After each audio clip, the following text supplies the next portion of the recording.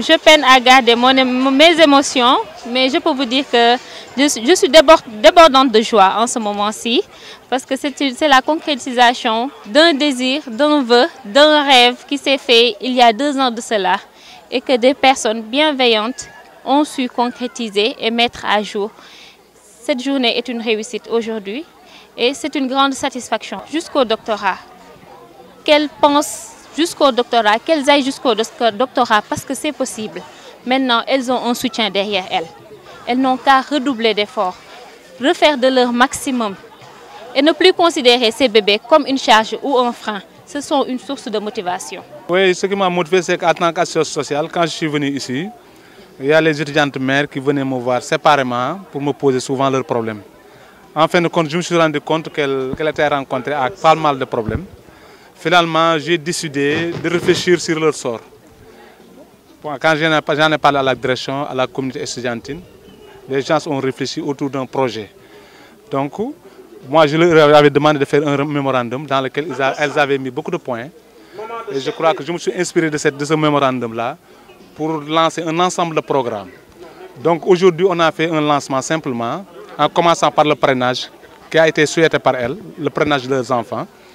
Donc j'ai vraiment créé toute une synergie autour de ce parrainage-là, les agents du Crous, le monde extérieur, le rectorat, les associations d'étudiants, les syndicats. Tout le monde finalement a accepté le projet et a mis la main à la pâte. Finalement, on a parrainé 45 maires qui ont été identifiés parce qu'on a fait un recensement au niveau du campus pour se rendre compte qu'il y avait 45 étudiantes mères. On a parrainé tous leurs enfants. Oui, parce que nous avons conçu un programme d'ensemble. On a démarré par le parrainage, mais il y a beaucoup de mesures. Vous avez vu, le directeur de Crous même a pris des décisions très importantes parce que les étudiants étaient confrontés souvent à des problèmes de transport au niveau de la crèche. Elles étaient confrontées à des problèmes d'hébergement. Le directeur de Crous a dit tout de suite qu'il va, en relation avec la commission sociale, on va faire une discrimination positive pour les étudiantes mères. Parce que les enfants habitent souvent dans des situations très difficiles.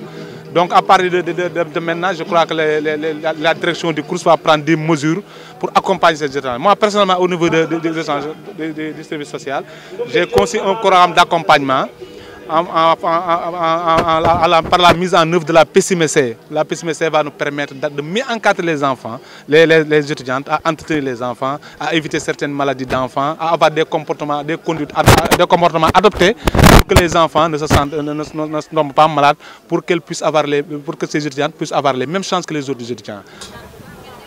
Monsieur le secrétaire général de la commission sociale des étudiants de Saint-Louis, Madame la présidente de la case des tout-petits de l'université Gaston Berger de Saint-Louis, Madame la présidente de l'association des étudiantes mères, Madame la représentante des étudiantes mères, chères étudiantes mères, chères étudiantes, chers étudiants, je pense que je n'ai oublié personne, et Monsieur le président de Wassanar, nous vous remercions infiniment pour tout ce que vous êtes en train de faire pour la stabilité de l'université. Nous devons accorder une oreille attentive à toutes les couches sociales et particulièrement à nos étudiantes mères. Le Crous renoue aujourd'hui avec sa tradition d'assistance et d'appui aux couches vulnérables, ce qui en soi ne constitue guère une innovation. Le social étant notre domaine d'intervention au profit des étudiants et des étudiantes. Cependant, il convient de noter la particularité de la cible du jour, constituée exclusivement d'étudiantes porteuses d'enfants. Étudier est déjà difficile, très difficile. Vous l'avez dit, Madame la Présidente. S'asseoir autour de l'espoir structurant d'un avenir professionnel incertain, mais d'une exigence incontournable est un sacerdoce que tous les jeunes portent et colportent pour des lendemains enchanteurs. Que d'efforts et de force à investir dans cette activité d'apprentissage. Un investissement d'une lourdeur plus accrue encore chez l'étudiante, obnubilée par la volonté de réussir, vous l'avez dit, Madame la Présidente, au même titre que le garçon, malgré des conditions sociales et sociétales différentes. Mais alors, qu'en est-il? On est en droit de se demander le coefficient multiplicateur de la difficulté chez la fille. Qu'en est-il de l'étudiante mère?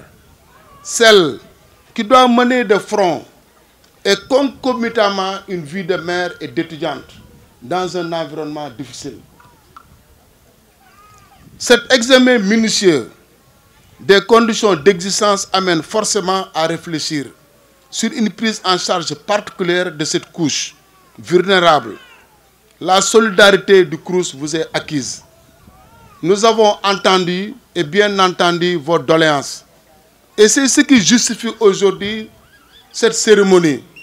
Parce que l'assistance sociale, avec ses agents, la commission sociale ici présente, ont réfléchi minutieusement de la nécessité de prendre en charge l'amélioration des conditions de vie de ces étudiantes mères-là. Comme je l'ai dit, étudier c'est déjà difficile, mais encore c'est plus difficile d'avoir une mère. Mais le Crous sensible à cette situation-là, à partir d'aujourd'hui, chères étudiantes mères, vous pouvez compter totalement, je dis bien totalement, sur l'accompagnement du Crous. Au niveau de l'hébergement, vous m'avez parlé d'hébergement, c'est très difficile. Mais à partir de maintenant, la prise en charge de la question de la problématique de l'hébergement des étudiantes mères sera prise de manière discriminatoire. Deuxièmement, la prise en charge des enfants par la crèche sera renforcée. On va y réfléchir. J'ai demandé et j'ai donné des instructions à M. l'assistant social de réfléchir avec la commission sociale des étudiants comment prendre en charge vos bébés-là. Nous avons des temporaires qui sont là et qui vous accompagneront, Inch'Allah. Donc n'ayez pas de soucis. En tout cas, nous allons réfléchir pour vous accompagner à tout point.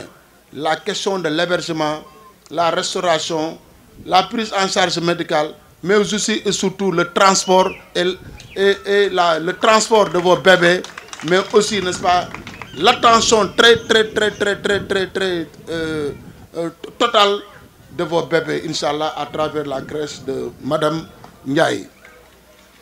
À ce propos, le Crous s'engage sur ces axes, je l'ai déjà dit, sur ces axes pour perpétuer son ancrage social dans une parfaite proximité avec les étudiants légitimes bénéficiaires de ces actions. Tel est notre chrono en parfaite harmonie avec, n'est-ce pas, la volonté du chef de l'État qui a fait de l'année 2018 une année sociale. Je vous remercie de votre attention.